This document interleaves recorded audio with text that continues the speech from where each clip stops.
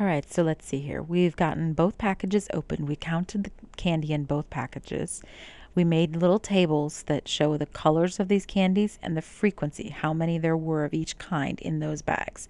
And I did it for the big bag. Obviously, this is the big bag. And I did it for the small bag over here, right? And I used the copy and paste feature to help myself just a little bit. Okay, now I need to find the relative frequencies because I think, oh, you know what? Before I go any further, I don't want to have to retype all this, right? So I'm going to go up here to the File menu. I'm going to choose Save As. And I want to save it. I'm going to save it. I could save it to my desktop. I could save it to my documents in my 033 folder, whatever.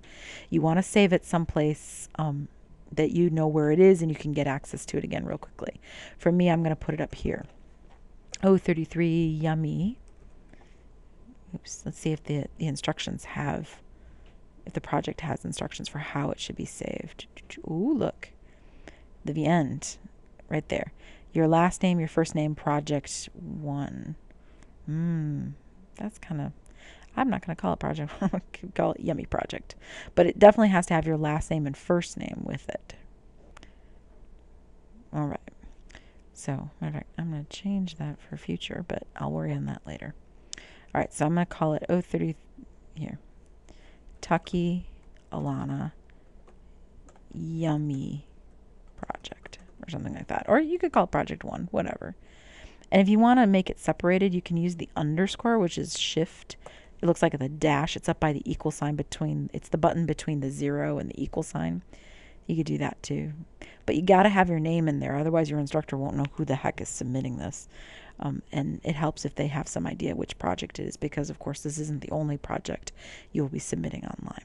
So you could say Project 1, you could say Yummy Project. Technically, it's Project 2 this time I'm making this video, but that might not stay that way. Okay. I'm calling it the Yummy Project. And then I'm going to save it. Now, I'm paying attention to where I'm saving it. I'm saving it to the desktop, but that might not be wise for you. It depends on your computer, right? One thing's for sure, if you do save it on a computer that isn't yours, like on campus or a friend's computer, for the love of goodness, email it to yourself. Send it to yourself as an email attachment right away and open that attachment and make sure you can get into it. Because there's nothing worse than doing an hour or two worth of work and then having it all disappear. Speaking of which, as we keep going, see this icon right up here? It looks like, well, it actually looks like a disc. Old school, right? They don't make discs anymore, but right up there, if you click on that as you go, or you just type control, hold down the control key and S, you want to save it continuously as you go. You don't want to lose it. And always make sure you've sent your instructor the finished version. I can't tell you how many students forgot to save before the end, and so when they emailed it to me, it was a half-done version, right? So make sure you've saved it, make sure you've looked it over before you email it to your instructor at the end. All right. Now back we go here to the relative frequencies now that we've saved it. That way we won't lose our work. Oops. Come back. Ah, there it is. All right, so now we need to head to finding that relative frequencies. We filled in our frequencies, right? We already did that. But now we need to find the relative frequencies using Excel formulas. All right, now this is your first step into a larger world. Excel is a really big deal. Let's see how to put this. It's really big in terms of using formulas. You can use formulas to help yourself and get out of a lot of work. You just don't realize it yet, right? So what I'm going to do down here is I'm going to find the total. So the way you do that, are you ready for it? You're going to type equals. That tells Excel you want to start a formula. Then you say SUM, sum. And then you're going to tell it what you want it to sum, which is all these frequencies. Close your parentheses, enter.